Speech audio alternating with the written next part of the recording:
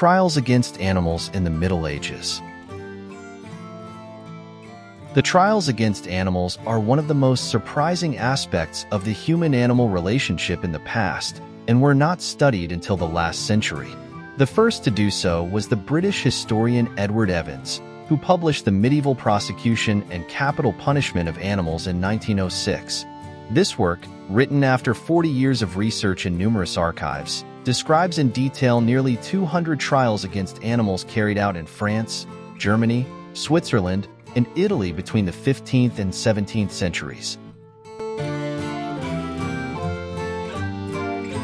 Apparently, these trials were based on a text from the Old Testament, Exodus 21:28, which says, "When an ox gores a man or a woman to death, the ox shall be stoned, and its flesh shall not be eaten, but the owner of the ox shall be acquitted."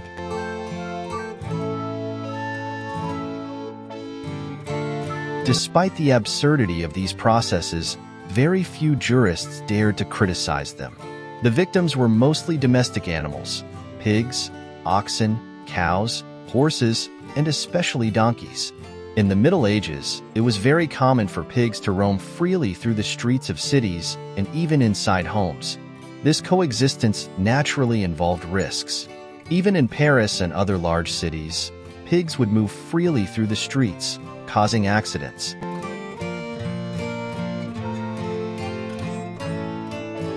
On October 13, 1131, the heir to the French crown fatally fell from his horse on a Parisian street when a stray pig crossed his path. The culprit of the disastrous accident was not the horse but the pig, a porcus diabolicus, as Abbot Suger called it.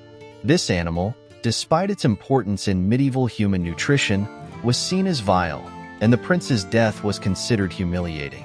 If he had died hunting wild boars, it would have been very different. It would have been considered a glorious death, fitting for nobles, princes, and kings.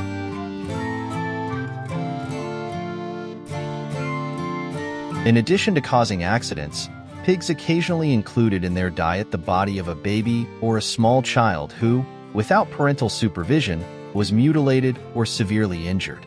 In fact, most of the trials against pigs were for this reason. As for oxen, cows, and horses, it was due to their size or bravery that they sometimes injured or killed humans.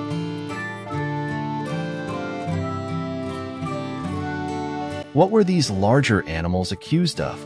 Simply, voluntary homicide. Christianity desacralized animals, and although since St. Augustine they were considered irrational beings, this did not prevent them from being seen as moral, perfectible beings and, therefore, responsible for their actions. If they committed a crime, in the Middle Ages, animals were treated like human beings. They had to pay for it.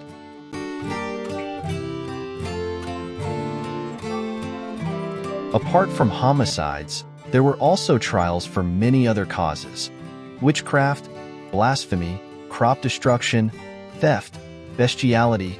Many cats were accused of witchcraft, being associated with Satan if they were black. In this regard, there were large massacres of cats in the medieval era.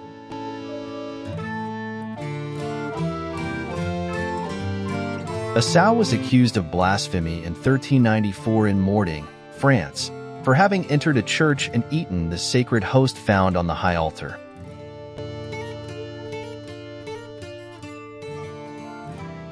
The trials could be civil or ecclesiastical.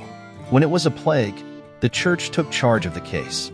The bishop would formally curse the entire accused group, whether they were locusts, cockroaches, rats, or moles. In civil trials, the animal was mostly imprisoned. On the day of the trial, the animal was brought before the judge on foot or in a cart. A rowdy crowd followed the animal, spitting at it, throwing objects, and mocking it. The condemned animal was hanged or burned, and before being hanged, it was usually strangled.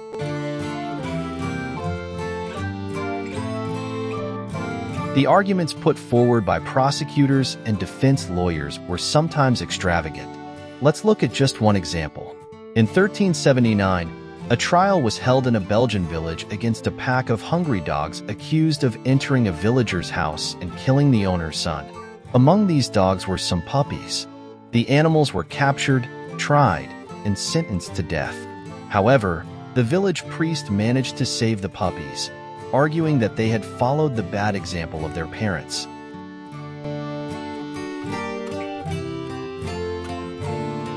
Rats, locusts, snails, birds, moles, and other animals also caused harm to humans and their crops, even more so in that era.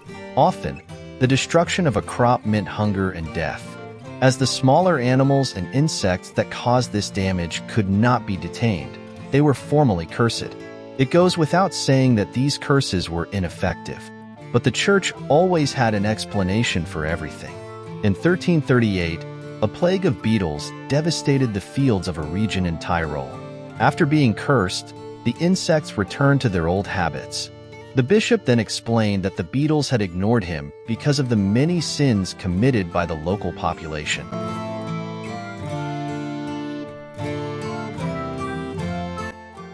Another crime some animals were accused of was bestiality. In these cases, the accused would appear before the court accompanied by the man or woman with whom they had sexual relations. A well-documented case occurred in France in 1470. A certain Simon Briouat from Amiens was caught by a merchant in a very compromising position in a stable at an inn. Accused of a crime against nature, he was tried and sentenced. The young mare he had copulated with was also condemned.